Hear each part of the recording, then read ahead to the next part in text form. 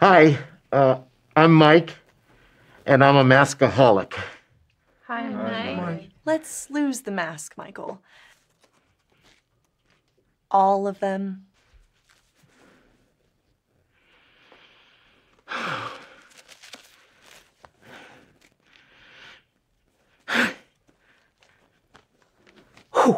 Come on, everyone. Masks off. If he could do it.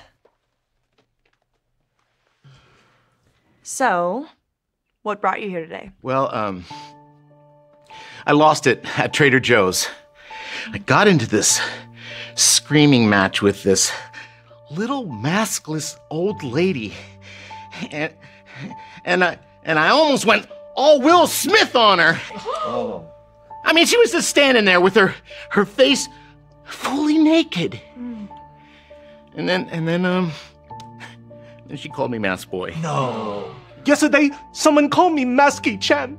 But the mandate, it's gone. The old lady doesn't have to wear a mask anymore if she doesn't want to. I know, but she's high risk. But that's her decision, though. Her body, her choice. Let's unpack this.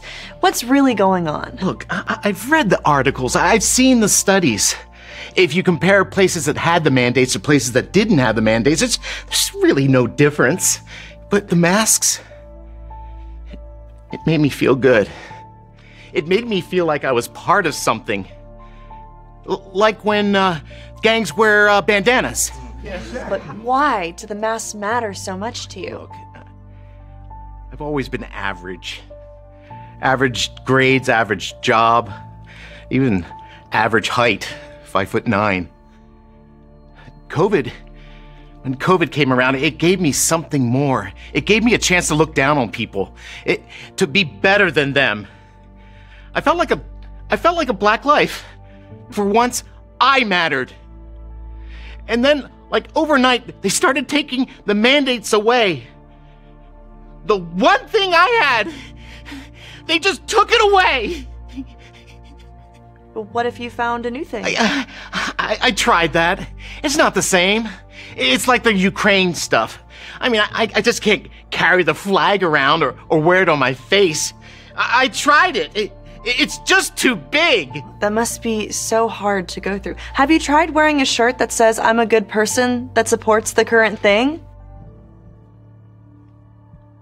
Well, I guess we'll just have to go back to our virtue of being evaluated on how we conduct ourselves and how we treat others. No, that's terrible. Come on, it'll be fine. No. Besides, we can build up our moral judgments and issue condemnation over something that really matters. Election season's right around the corner. That's true. You know, I think we've made great progress today.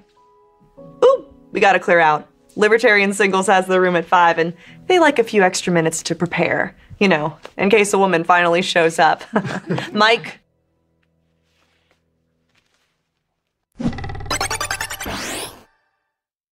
All right, Libertarian Singles Group. We got a good turnout tonight. All right.